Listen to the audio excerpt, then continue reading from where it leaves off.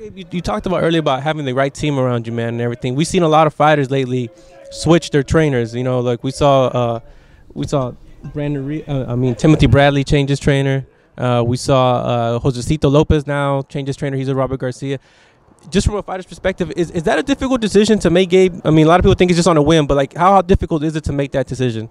No, it really is hard to when you're switching trainers, you know, because I started with Billy Briscoe. I was with Billy for 10 years, right?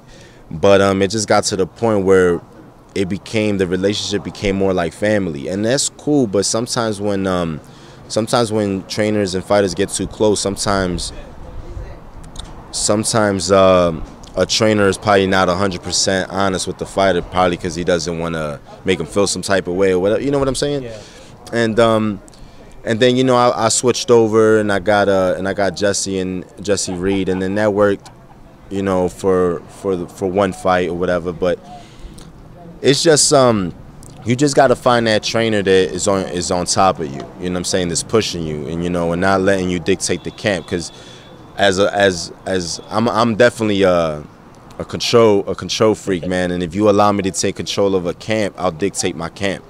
So I need somebody that's as strong as me controlling my camp, where, you know, maybe if I want to do this, you know, they're like, no, we're going to do this. And it's like, all right, you know, you can't argue with your trainer. So, you know, you're going to do it. So I think, you know, it's hard, man, but you got to do what's best for you, because at the end of the day, you got to feed your family, you know. And it's never, I think when you leave a trainer, a lot of people take it personal, but it's never personal, it's business. You got to separate that.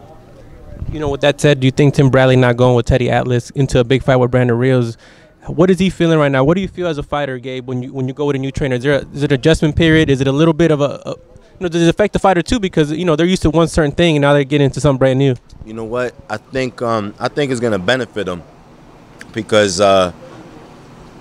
you know, he's been with Joel, right? It's Joel? Yeah. He's been with Joel his whole career, and for whatever reason, you know, we don't know the whole story. You know what I'm saying?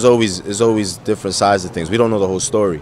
You know what I mean? So I'm pretty sure for whatever reason, Tim just felt like he wasn't getting what he needed. You know? Mm-hmm. So if he's with Seti, you know, I think Seti's a guy where he's no bullshit. You know what I'm saying? He doesn't take bullshit from nobody, and I think that might work for Timothy. You know what I'm saying? So I don't think it's, you know, everybody can look at. When I first saw it, I was like, damn, that's a bad move, because I think Joel was a great trainer. Yeah. I think Joel was a really good trainer.